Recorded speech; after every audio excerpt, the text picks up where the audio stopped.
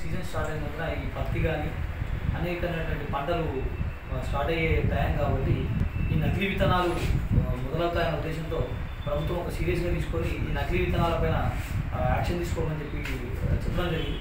ఈ విషయంలో నిన్న అగ్రికల్చర్ ఈవో గారు అలాగే మేము పోలీసు వారిని అలాగే లోకల్ రెవెన్యూ వాళ్ళతో కలిసి ఒక నమ్మదగిన సమాచారం మేరకు మన బసవేశ్వర స్టాచ్యూ దగ్గర ఒక ఇంట్లో ఒక పర్సన్ ఉన్నాడు, ఆయన దగ్గర నకిలీ విత్తనాలు ఉన్నాయన్న సమాచారం మేరకు అక్కడ రైడ్ చేయడం జరిగింది.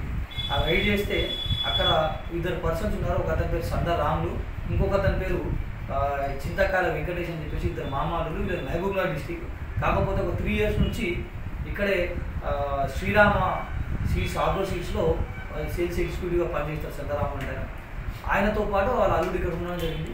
వీళ్ళని చెక్ చేస్తే ఒక 3 bagsలో ఈ రఘు 339 అని చెప్పేసి ఈ నకిలీ సీడ్స్ దొరకడం జరిగింది. వీళ్ళని ఎంక్వైరీ చేస్తే తెలిసింది ఏంటంటే వీళ్ళకి ఒక కల్లె శ్రీనివాస్ అని చెప్పేసి షామీర్పేట పర్సన్ పరిచయం అయ్యాడు. ఇలాగే సేల్స్ ఎగ్జిక్యూటివ్ కాబట్టి పరిచయం అయ్యాడు. ఆయన ఒక 10-15 days బ్యాక్ పత్తి సీజన్ వస్తుంది కాబట్టి నా దగ్గర ఒక ఈ నకిలీ సీడ్స్ ఉన్నాయి, ఎవరికి తెలియకుండా సేల్ చేస్తా అంటే నేను ఇస్తా అని చెప్పి చెప్తే సరే నేను సేల్ చేసుకుంటా అని చెప్పి ఈ సందరాము తీసుకోవడం జరిగింది. ఒక 8 bags తీసుకోవడం జరిగింది. 8 bags అంటే ఆల్మోస్ట్ ఆల్ 400 packets ఉంటాయి. ఈ 400 packets తీసుకొని దీన్ని ఎవరికి ఒకరు సేల్ చేయాలి కాబట్టి ఈయన పరిచయం ఉన్న ఒక వ్యక్తి చెలిక వెంకటరెడ్డి అని చెప్పేసి నవాబ్పేట మండల్ పోలపల్లి విలేజ్. ఈయనకి ఇలా బ్రదర్కి వికారాబాద్లో ఫర్టిలైజర్ షాప్ ఉంది. సో ఆయనకి ఇన్ఫర్మేషన్ ఇస్తే ఆయన వచ్చి ఒక 5 bags తీసుకెళ్ళడం జరిగింది. 5 bags అంటే 250 pockets ఆల్రెడీ ఆయన తీసుకెళ్ళడం జరిగింది. ఆల్రెడీ రైతులకు కూడా సేల్ చేయడం జరిగింది. దీనిపైన యాక్చువల్ ప్రింట్ చేసుకోవడం రేట్ వచ్చేసి 730 rupees ప్రింట్ చేయడం జరిగింది. ఈయనకి ఎవరైతే ఫస్ట్ సందరాము ఉన్నాడో ఒక 500 రూపాయలకి తీసుకున్నాడు.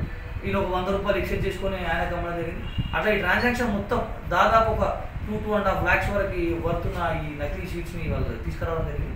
ఇప్పటికైతే మనం ఈ ముగ్గురిని కూడా సందరాములు, వెంకటేష్ అండ్ వెంకటరెడ్డిని మనం కక్షలు తీసుకుని అరెస్ట్ చేయడం జరిగింది. ఒక అతను ఎవరైతే ఆరిజిన్ ఉన్నాడో ఆ కల్లె శ్రీనివాస్ అంటే మెయిన్ లీడర్, ఇతను మాత్రం షామిల్ పెట్టి ఈ ఫర్దర్ ఇన్వెస్టిగేషన్లో ఈయనను కూడా అప్రెంట్ చేసి ఫర్దర్ ఇన్వెస్టిగేషన్ కంటిన్యూ చేయడం జరుగుతుంది.